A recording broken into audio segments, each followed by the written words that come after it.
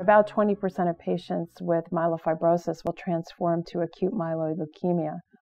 Many patients who have primary myelofibrosis have mutations in particular genes which have led them to this disease.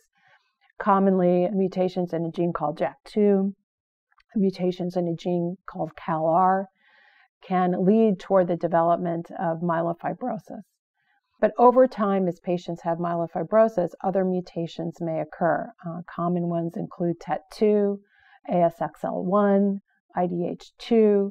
These are all mutations that can occur in patients in addition to JAK2 or to CALR mutations. With the accumulation of these different mutations, sometimes there is something that sparks the development of acute leukemia or of the growth of the more immature cells.